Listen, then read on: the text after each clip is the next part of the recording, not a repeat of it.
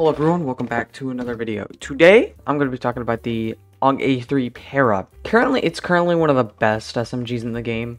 You know, it carries the AUG line of just no recoil. It 3 taps up close, 6 taps at range. I would say use long barrel on it, but with the long barrel nerf, you're going to have to go for Osprey suppressor. For ammo, there's actually the 40 S&W conversion, which effectively makes it a better AUG A3. Has similar damage, basically the same thing with maybe less range but higher fire rate. As much less range but it has higher fire rate. That just makes it just a balanced gun.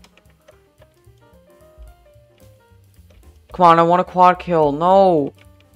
Yes, quad kill. My current setup is literally just reflex, green laser, Osprey, and stubby. Yes. Yes. Yes! It's basically the no recoil 3-shot machine right now. You can just beam people with it, really. Oh my gosh, dude. You can just shred people with it.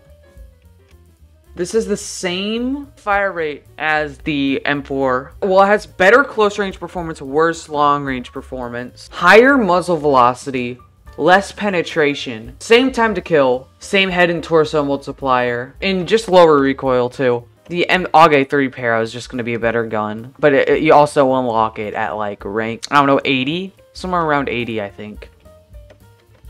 Dude, what are you two doing? Y'all just...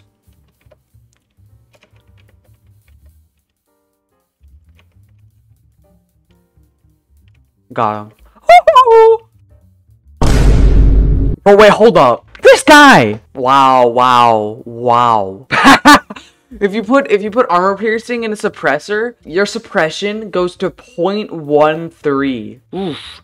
Yeesh. Hold on. Plus P is basically armor piercing, but it just increases recoil and it's better. Okay. So plus P is just better than hollow point. Recoil by a certain percentage. Still good though.